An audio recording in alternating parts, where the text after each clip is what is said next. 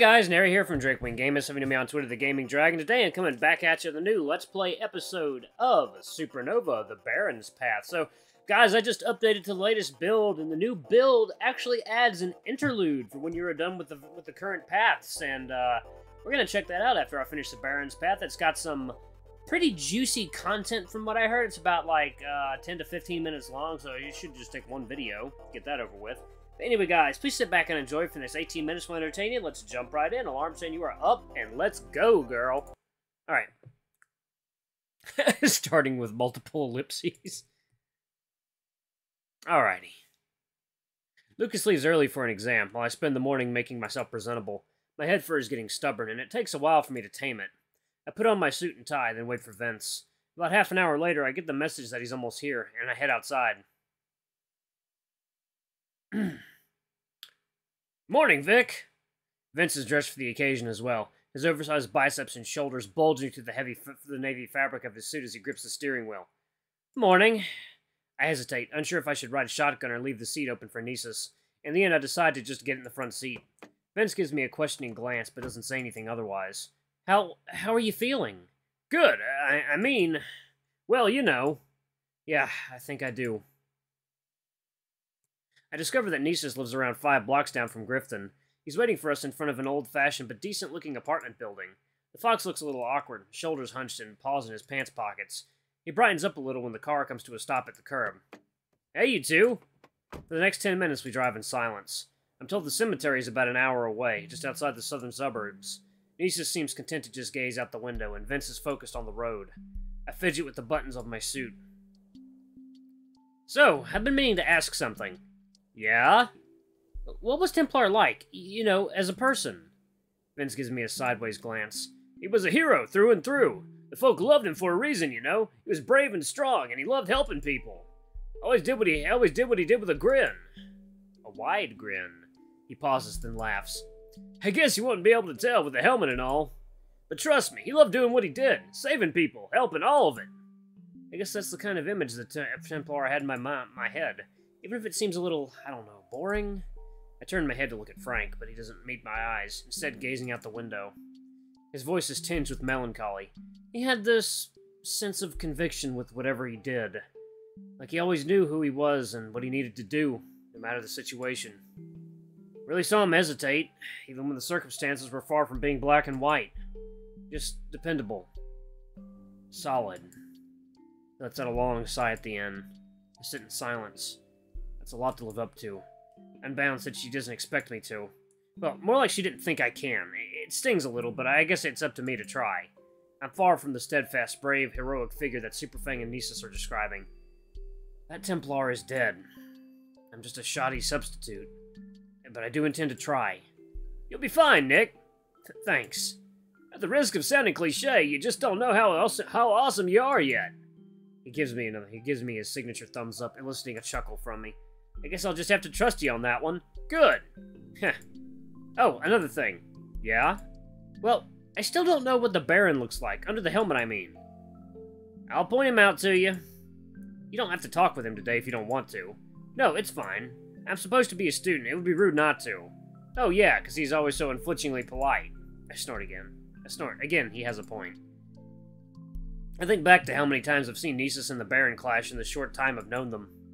Do you guys, like, not get along? Vince gives me a nervous glance. We're fine, mostly. He just has been a little insufferable since, you know. I don't know why, but I feel a pang of guilt in my chest, even though I know this isn't my fault. Again, don't worry about him. He'll chill out soon enough. Looking forward to it. He's a good person. Never said he wasn't. But... come on, Fang. Yes, he is a good person. A good person who's sometimes a complete ass. Vince's expression falls, but he doesn't argue back. After that, Vince and I chat a little more about Templar. Nisus is still lost in his own thoughts. I know that Templar's real name was Michael O'Connor, and that he was an owner of a regular pub in the city. Patty's Pub? A remarkably unremarkable occupation for someone like him to have. Not that I knew him well enough to make that judgment. It's just that famous superhero who moonlights as a bartender seems a little incongruous. Ooh, excuse me. By then we're in the flat suburbs south of Nova City. Not run down, but a stark contrast to the lavish Magnolia Hills.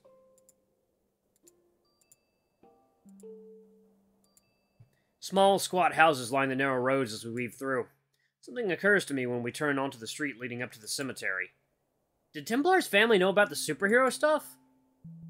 Oh yeah, they all did. I don't think Shannon does, actually. That's Michael's younger daughter. Frank clarifies for my benefit. Really? Huh. Well, Sarah and Danny knew for sure. Danny was training to be the next Templar. Oh. Yeah. Damn. So that's Templar's son. Did they know about me? Yes, the Baron told them. Fuck! That's going to be awkward. Should I even talk to either of them? Seems kind of disrespectful if I didn't. Then again, would they want to talk to me? I grow more nervous as we approach our destination. Several cars are parked outside the walled entrance to the cemetery. Vince stops his and we shuffle out onto the sidewalk. I don't spot any people. I guess everyone's already in there. The air is crisp for this time of year, even as the sun shines overhead. As Vince goes ahead of us, I notice Frank lingering, struggling with his tie, the knot having loosened somewhat during our ride. Want some help? Sure. He looks awkwardly to the side while I fiddle with the tie. Dad is a stickler for proper dress, so I could do this with my eyes closed. There, all good. Sorry about that. Thanks, Nick. No worries. Frank looks at his watch. We're a bit late. Let's go. Vince is waiting for us just inside the metal gates. The cemetery is well maintained, polished stone and marble all around. As good a resting place as any. Spotting the small group that has gathered for Templar's funeral is easy with nothing but low gravestones blocking line of sight. I take note of the family of badgers at once. The middle-aged female must be Sarah, which makes the tall and broad male Danny, the younger girl Shannon. Frank nudges me and points to a tall, albino rat standing next to the widow, rubbing her back with slow circular motions. So that's the Baron in black. Her bound stands towards the back. It's the first time I've seen her without her mask, but since I know what to look for, recognizing her is easy enough. The three of us move to join her. The bear acknowledges our arrival with a nod. Meanwhile, the priest, a short mouse, is reading through the scripture. I stand a bit to the side, letting the teammates mourn without me intruding. I feel out of place enough as it is. Besides the 4 sentinels, I don't know a single person here. I hate the thought that I was the last person who saw Templar, Mr. O'Connor, alive. Not his family, not his friends, not even his superhero teammates, but a random raccoon who just happened to be chilling in an abandoned condo in the hills. I couldn't even help him in the fight that killed him. Even then, he gave me his most valued possession. Maybe the Baron was right, and the badger really was delirious. Sure get the casket that has yet to be lowered into the ground. I can't help but wonder if Templar, wherever he is now, regrets his last act. I guess it's up to me to make sure he won't. The priest finishes, and Danny steps forward to deliver the eulogy. The badger is stone-faced. I imagine he is trying his hardest to put on a stoic appearance. According to Vince, he returned 18 some months ago, and he's still a senior in high school. I can't imagine how hard this must be for him. Still, his voice doesn't crack once as he speaks of his father. I'm startled to hear Vince sniffle next to me. He looks mortified as he tries to discreetly wipe his eyes with his sleeve. Tries because his size makes it rather hard to be discreet. Not that anyone is looking at him, besides me. Maybe he'd appreciate a small gesture of comfort. Who is this? Vince, yeah. Let him be. He doesn't need me right now. Bringing attention to his emotional state could just upset him more. I turn my attention back to the funeral. I try to focus on the young badger's words, but I can't stop staring at the hole in the ground. The music is so good. My mind is blank, a faint buzzing in my ears. I only look away when I realize Danny has finished delivering his eulogy. His younger sister is crying into her sleeve, with the Baron standing over her, paws on her shoulders. I take a quick look at Neesis and Unbound. The fox is just staring at the ground, paws in his pockets again, jaw tight. Unbound looks more composed, although there is obvious sorrow in her expression. Vince seems to have recovered and is now observing the proceedings calmly, but his tense and uncomfortable posture gives his true mood away. They begin lowering the casket. I hang back as the rest of the small crowd gets closer. Rest in peace, Templar. I don't know why you picked me for this job, but I'm gonna do my damn best. I made up my mind about that already. They start covering the grave in dirt, and several of the attendees start wandering away, while others exchange brief words with Templar's family. The Sentinels are all here now too, the Badgers. Vince gives all three a hug, his form trembling as he does so. I'm glad Templar's family has people like them around. The Baron hasn't left their side for even a moment. Again, I feel out of place. I think about just following some of the others to the gate, and where I'll just wait for Vince and Frank. Plans are interrupted when I see the Baron is beckoning me with his paw while the O'Connors stare at me. Oh shit. I freeze, unsure what to do. I'm very much not prepared for this. I should have left sooner. It's not like I can just ignore this now. So I walk over, slow and awkward, feeling anxiety overtake me. Hey, Shannon! Why don't we take a short walk together? I saw something cool the other day I wanted to tell you about. She nods dejectedly, and the two take their leave. The Baron adjusts his glasses and at last introduces me. Sarah, Daniel, this is Nick Saunders. I am very sorry for your loss. Sarah and her son regard me silently for several tense seconds, and to my surprise the former gives me a slight smile.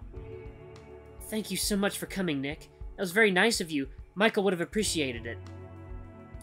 Yes, of course, ma'am.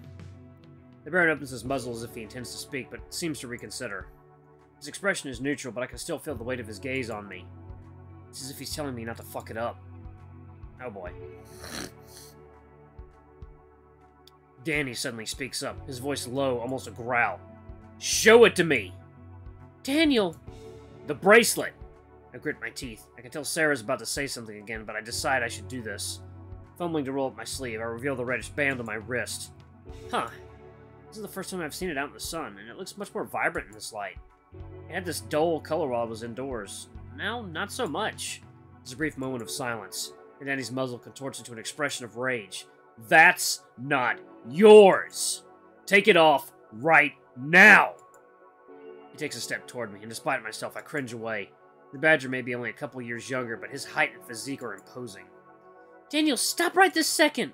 The taller Badger rounds on his mother. It's mine, and he has no right to it! How can you... Tim, dear, would you please escort Daniel back to the car? I'd like a moment with Nick. The Baron nods, putting a paw on Danny's shoulder and pushing him to the path leading to the gates. Come on, kiddo! Despite his continuing protest, Daniel is led away. Oh, 1 second, guys. Oh, man.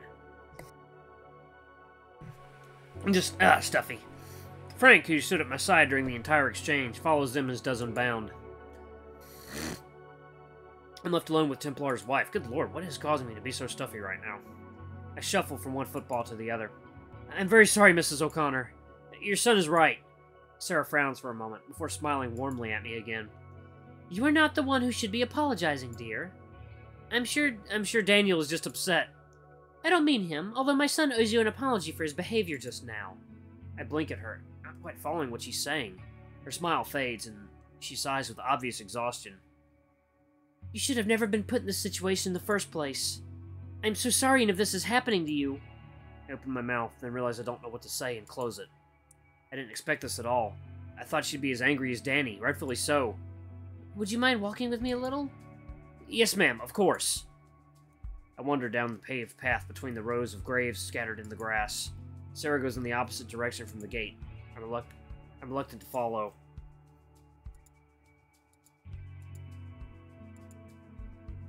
Even with the chill, I feel stuffy and suffocated in my suit. A bird, maybe a crow, makes a noise somewhere nearby. Can you tell me what you saw that day? I skid to a stop.